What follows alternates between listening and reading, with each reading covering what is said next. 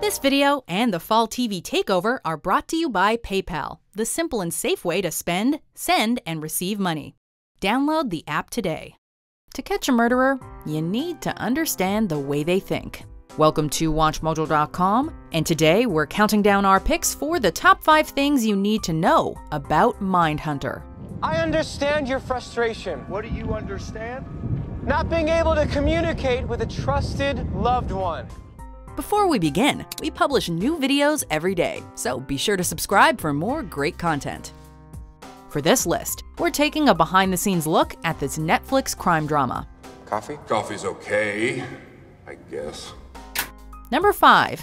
It's inspired by a true crime book. Special Agent Holden Ford. Television isn't exactly short on crime dramas or police procedurals, but few can boast source material written by one of the founding fathers of criminal profiling. Mindhunter, inside the FBI's elite serial crime unit, recounts the harrowing crimes faced by FBI agent turned author John E. Douglas during his time with the Bureau, and takes a deep dive into how psychology played a role in solving each crime. Sound familiar? It should. He served as the inspiration for Jack Crawford in the Hannibal Lecter series. Jack Crawford dangles you in front of me. Then I give you a bit of help. Though the main character is named Holden Ford in the Netflix series, much like Jack Crawford, Ford is modeled after John E. Douglas. I still don't believe it should be a mitigating factor. They still have the ability to make choices. Number 4. The leading man comes with an impressive resume. And the reality is, you have to talk to them. Somebody demands the impossible, you can't just shoot him. Speaking of Holden Ford, Netflix managed to nab a rather talented young man to bring this version of John E. Douglas to life. Jonathan Groff might not be a household name like some of the behind-the-scenes players we'll be discussing later on, but he's certainly an accomplished actor. His role as King George III in Hamilton earned him a Tony Award nomination.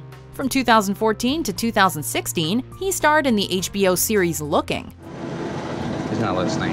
Do you have any bourbon? Though he got his start in theater, he came to the attention of a much larger audience after stealing scenes in the role of Jesse St. James on Glee. Oh, and did we mention that he voiced Kristoff in Disney's Frozen?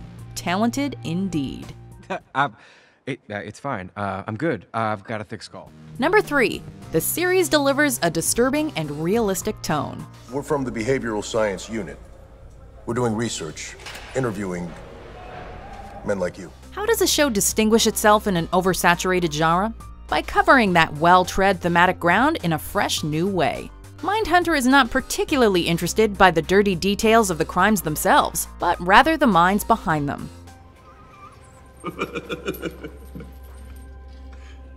You're crazy.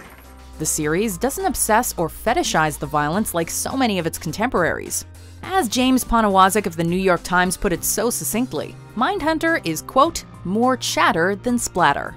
The sobering series works to dismantle the cult of the serial killer by breaking them down to their psychological profiles.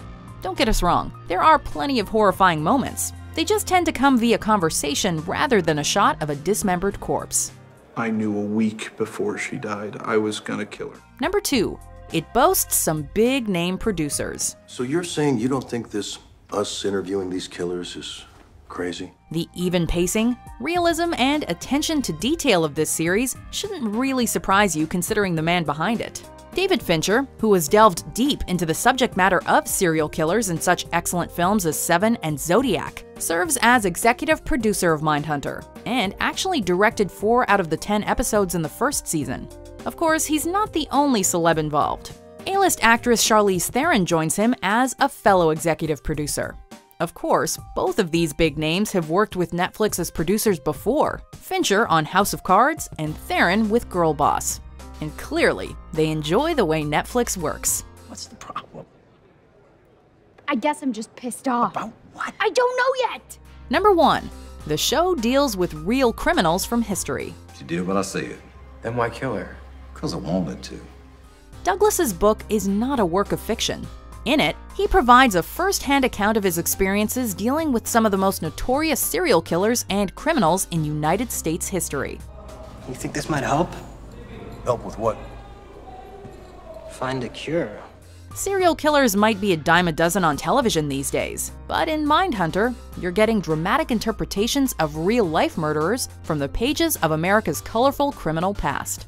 Edmund Kemper, also known as the co-ed killer, Monty Ralph Rissell, Jerry Brudos, also known as the shoe fetish slayer, Richard Speck, and Daryl Gene Devier are just a handful of the sinister individuals you'll see brought to life in this dramatic series.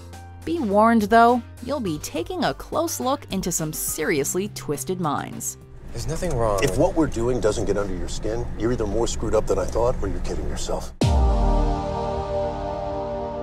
This video and the Fall TV Takeover are brought to you by PayPal, the simple and safe way to spend, send, and receive money. Download the app today.